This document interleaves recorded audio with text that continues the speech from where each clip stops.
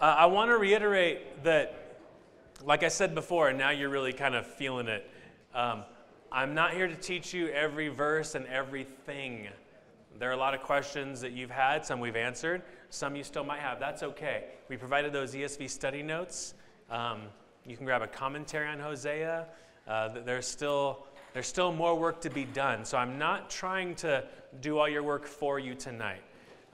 My goal is to show you the main point of the book, the main point of the sections, and just kind of the flow of thought in each section for you to kind of get your wheels turning on how you're going to teach that to your group and seek to help them apply it, okay? Dean asked a really good question. What would we kind of then do with our groups now? What would you suggest? Just to kind of reiterate some things. I would encourage you to have your group. Let's say you're going to meet, again, a week from tomorrow, okay? 8 days from now, Monday. I would encourage you to say, we're going to be in chapter 1, verse 1 of Hosea through chapter 2, 1. I'd encourage you to read that section a few times. Make some notes, write down some questions, see what it's saying. So you're not giving them homework assignments that you're going to grade, but you're getting the text at least in their head at an introductory level. And then you are a Bible study teacher. That's your title, or small group leader, whatever you want to call yourself. You're going to then come and walk them through what's happening here. And so you're going to say, in this third lesson here, the theme here is, or the title here is, taking heed to the charges. God is going to lay some charges out against Israel, and he really wants them to pay attention. So that's what we're going to talk about tonight, from chapter 4, verse 1 to 5:15. And you're going to walk them through the passage like many of you have been doing for years now.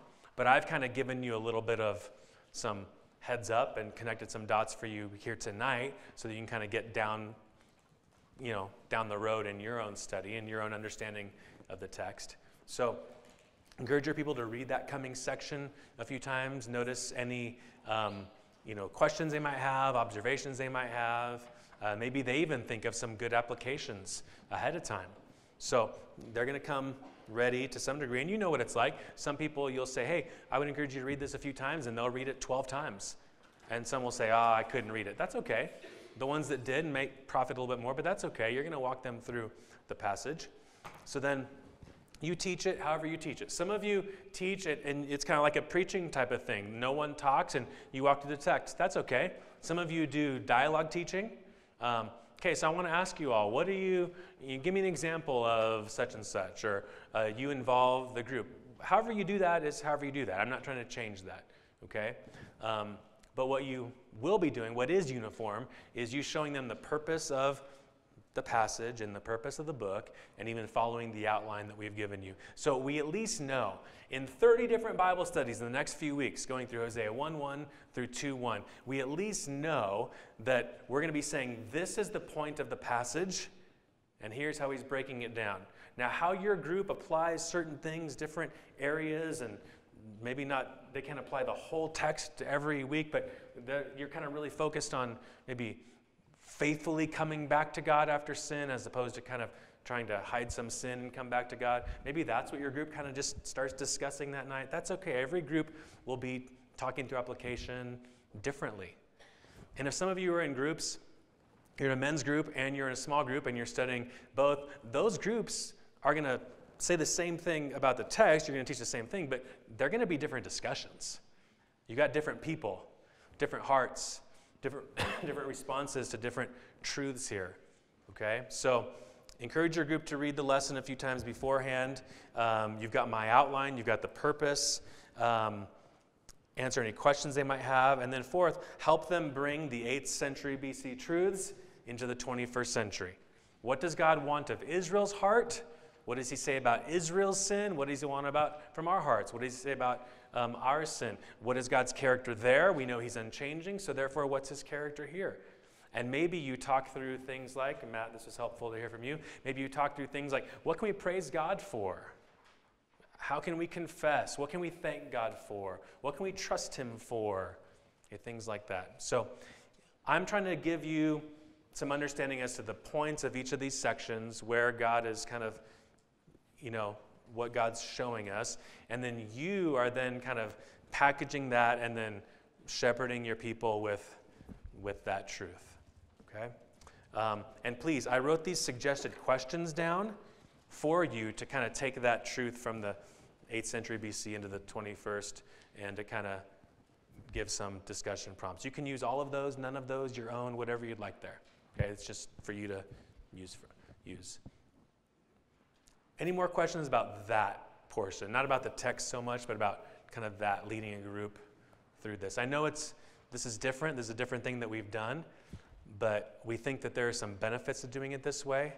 We're all kind of saying the same thing about the passage as opposed to kind of willy-nilly, yeah, our group went and bought a bunch of trumpets.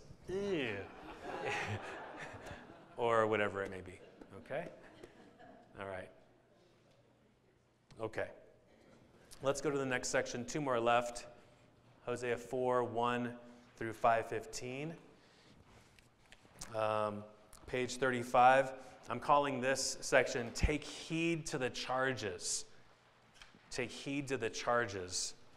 Pay attention to what God is charging you with, okay, is the idea. Can we have a volunteer to read some of this? Everyone, thank you, Jeff. All right. So, Jeff, if you could read 4:1 through just chapter 4, Jeff, and then can someone else read 5? Anyone read? Okay, Steve, thank you. So, Jeff, if you can stand up and read chapter 4. Steve, if you can read chapter 5. We'll get it into our heads before we dive into it. All right. Again, I mentioned the title here, Take Heed to the Charges. I'm going to show you why I believe that's the theme here. I want you to notice a number of common things. The passage starts out, chapter 4, hear the word of the Lord. Go down to the beginning of chapter 5. Hear this, O priests. Later on in the verse, give ear, O house of the king. And then down in, can't keep this all on the same screen. If I did it like that, I could, but then you can read it. But if I go down to 5:8, blow the horn in Gibeah. Now, again, I kind of joked, some people like to take that and make application. All right, I got to go buy trumpets. The horn here is like an air raid siren. Everyone be on the alert. It's happening now. Take heed. Pay attention.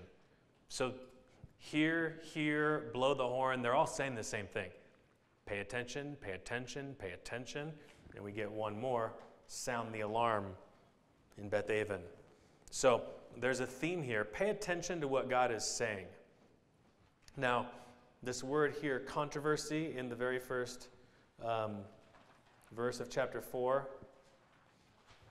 Lord has a controversy. That right there is a legal term. Think of divorce court, if you will, or any court.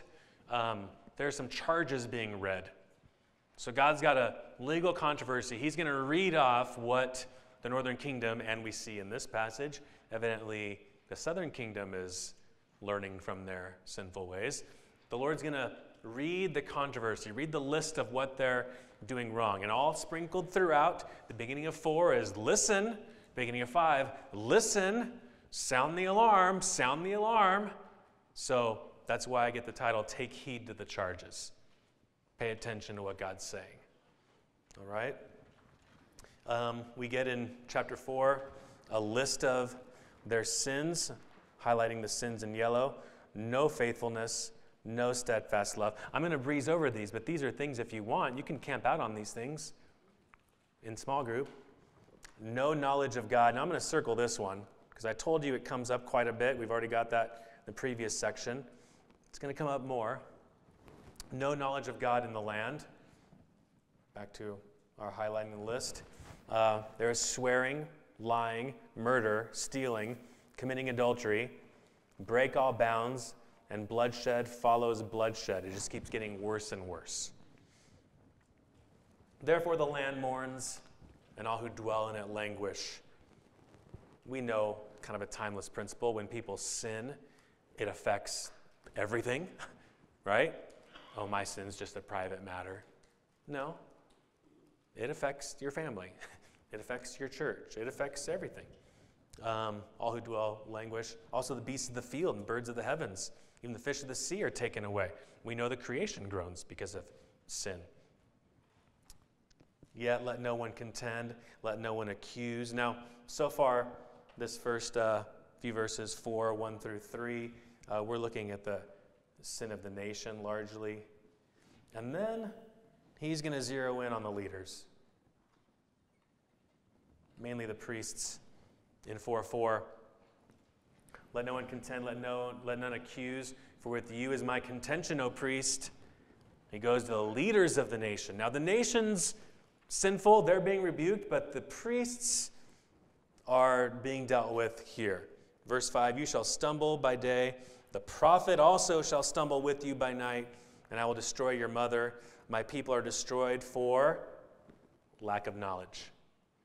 This people did not know their God. They claimed to know him, they claimed to be his, but they really did not know their God. Destroyed for lack of knowledge, because you have rejected knowledge.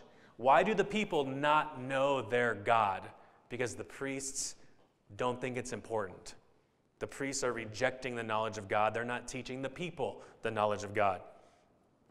You know, when the southern kingdom comes back under Ezra and Nehemiah, there's that great passage in Nehemiah 8 where Ezra reads the law. People are hearing knowledge of God and his ways and then repent. But here, this northern kingdom, they're rejecting knowledge. The priests are rejecting knowledge. The people don't know knowledge. And when you don't know God, when you don't care to know God, your actions follow. And what follows sinful actions? Negatively affecting everyone else.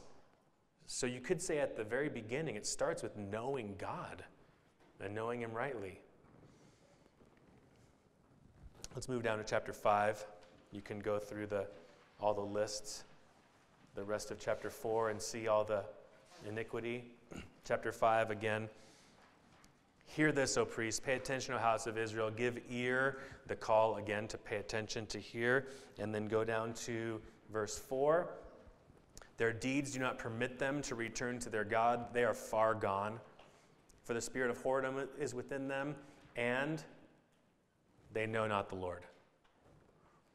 Again, repeated for us. So what things do you see repeated so far? You see they don't know God, they don't know God, they don't know God, they don't know God. And you also hear, pay attention, God's speaking. Now the track record for them to obey that command isn't a good one. They're not listening. They don't know God. Their priests aren't even teaching about God. And now God's saying, pay attention to me. Not likely. But he's still saying it. Listen to me. Listen to me. Listen to me. Listen to me. All right? Now let's go down to 5:13. What's happening in this paragraph? We see two options. Two possible responses, okay? You haven't been feeding people the knowledge of God, you priests. The people don't know God. They don't know God. Listen, pay attention, sound the alarm, take heed to what I'm saying. And now you see what they do in response and what God calls them to do in response. So there are two ways this could go. Take your children. You haven't been listening to me. You haven't been listening to me.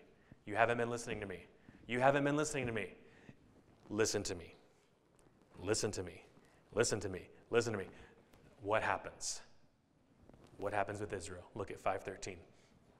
When Ephraim, another word for Israel, their biggest tribe, okay, this is Israel. When Ephraim saw his sickness and Judah his wound, then Ephraim went back to their God. Nope. They went to another savior. They went to Assyria and sent to the great king. They sin in the same way with someone else. But notice what God says. He's not able to cure you or heal your wound. Now listen, Assyria was the United States of the day. They were the world's superpower. or China if you feel better with that, okay? They were the world superpower. Listen, if we've been losing flax and wool, we don't have as much as we used to. What do we do about that? Correct answer, Hosea, go back to God. But they say, I got an idea. A priest probably came up with it, or a prophet. Let's go try to cozy up to Assyria. Assyria is the superpower. If we're kind to them, we can benefit from all their goods. Now, surely, in that day and age, Assyria, if they wanted to, they could benefit any other nation. But God is stronger than Assyria. And God says he's not able to cure you or heal your wound. He might fix your food problem. He can't fix your spiritual problem. Don't go from one sin to another sin to get out of the first one. Go back to God. For I, God speaking, will be like a lion to Ephraim, and like a young lion to the house of Judah. I will tear and go away. I will carry off, and no one shall rescue. I will return again to my place. So they keep doing this. They're going to be punished again and again and again. They're turning against me. They're going to be punished until, now here's option 2. Option 1 is the wrong one, going to Assyria. Option 2 is the right one, and it's not the one they do, but it's the one that God desires. Here's what God desires. Until they acknowledge their guilt and seek my face, and in their distress, earnestly seek me. Now that word earnestly is key, because we saw in the last section, they're seeking him. I'll go back to my first husband, as they stuffed the little images of Baal in their pockets. No. That's not earnestly seeking God. That's just trying to kind of have your discipline over with. They're not earnestly seeking him. This is what God wants. Acknowledgement of guilt, seeking his face, seeking his presence, his approval, earnestly seeking him. They, like I said earlier, it's not just that they want more goods and services to be easily provided for them. They want him again. And so far it seems like the nation doesn't want him again. They just want the wool supplied to keep continuing, or whatever Assyria can offer them. So this section ends. this section ends with possibilities. Priests, no one knows the Lord. That's your problem and theirs. Pay attention to me, pay attention to me. And they go, we'll go try Assyria. And God says, I want you to acknowledge your guilt. So coming back to God admits what you've been doing wrong. Acknowledge your guilt, seek my face, earnestly seek me. Not just what he provides, but earnestly seek to have him back. Those are the two options, and they choose the first. But maybe they'll come around. Maybe they'll come around and start seeking him. I leave that as a cliffhanger for the next section. Okay? Let's go to the suggested questions. Page 46. Here are a couple places you could take your people. Use all these, none of these, whatever you'd like. In 4:1 and 5:1, God calls his people to hear and give ear. Later in the passage, Israel goes to other saviors. What makes it hard for us to listen to God's rebukes when we are wayward? I think that's a good discussion for a small group to have. What makes it hard?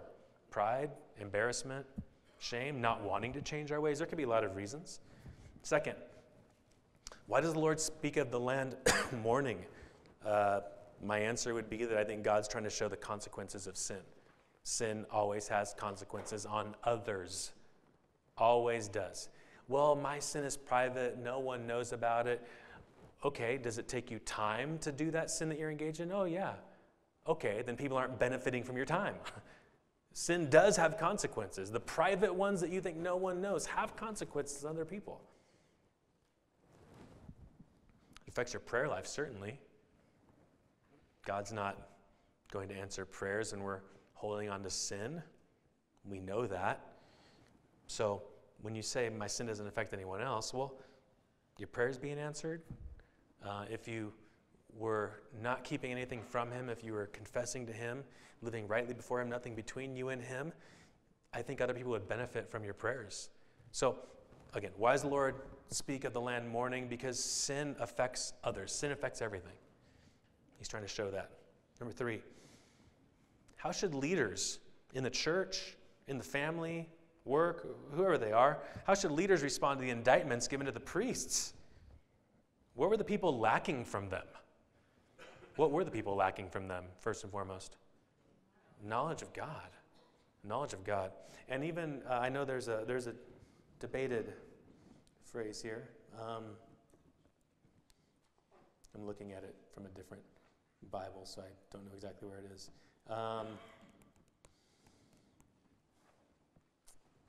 Verse 8 of chapter 4, they feed on the sin of my people. There's a translation question there. I think it's they feed on the sin offering of my people.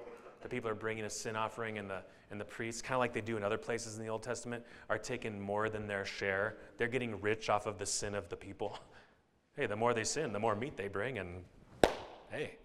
So these priests, like the priests of Ezekiel 34, they're in it for themselves.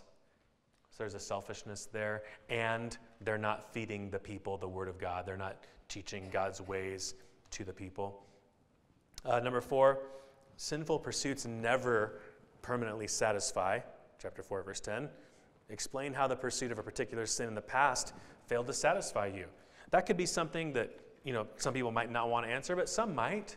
There was a time when I pursued alcohol or pursued career, and I thought that it would continue to satisfy, and it didn't. I think it's good for people to hear those testimonies.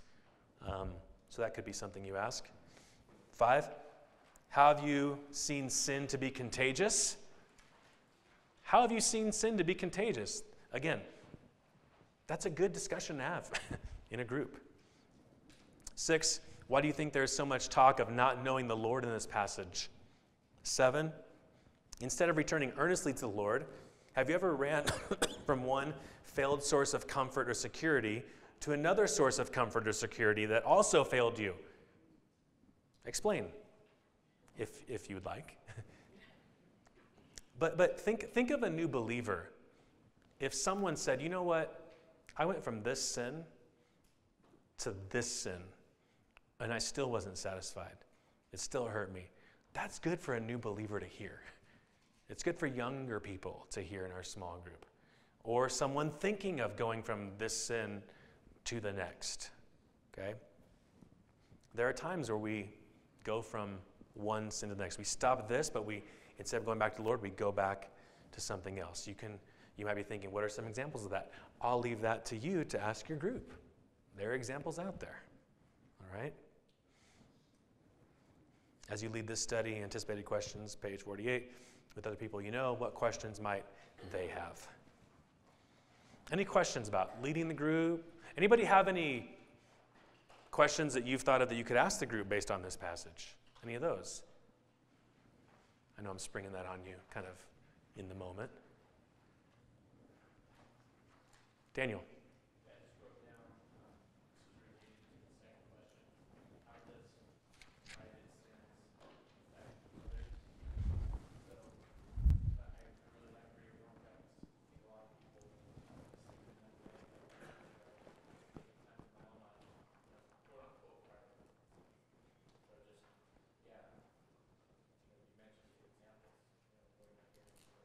Yeah, good. That'd be a great thing to flesh out. Yeah, the smaller the group, again, even if it's gender specific, the more kind of intimate you could be with some of that stuff. But in general, groups can answer these things generally and be a benefit to one another. And all these things you talk about, these can be things that as you're leading the group, you're kind of noting, like, those are good things to pray about. And you don't always have to pray at the end of a small group session. You can say, Pat, that's a great thought. Let's all pray right now.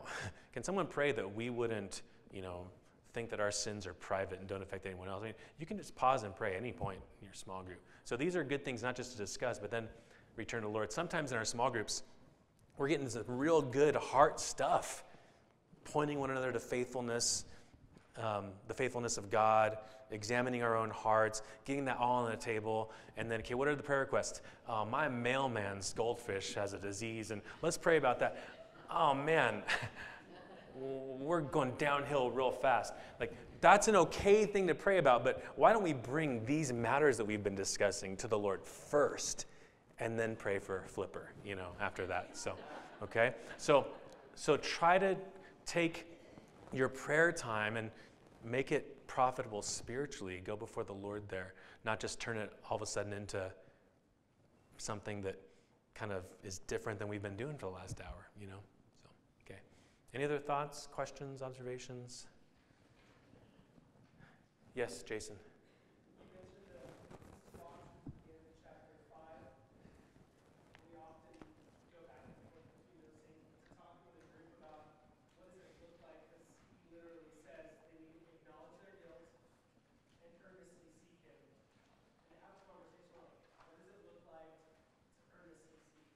Yeah. Good. Good. Yeah. That's a really good thought. Here's why I've encouraged you all to read the passage 14 times. And some of you might ask, where does 14 come from? When I start to teach a book, I sit with it for at least 2 weeks. How many days are in a week? How many days are in 2 weeks? 14. Okay, so that's where I get 14, all right? Read it once a day for 2 weeks. It's not a magical number. Like, man, 14, is that somehow, did Noah do something 14 times? No, it just represents 2 weeks of sitting with a text, okay? So it's not magical. But the benefit of you reading a text over and over again, and someone asking in real time and space here in the 3rd section of Hosea, what does it mean to earnestly seek God? The answer is in this book. It's in chapter 14. He tells us the kind of repentance he wants. Do you want me to spoil it or not? Okay, turn to chapter 14. No, hold on. Don't turn yet. Don't turn yet.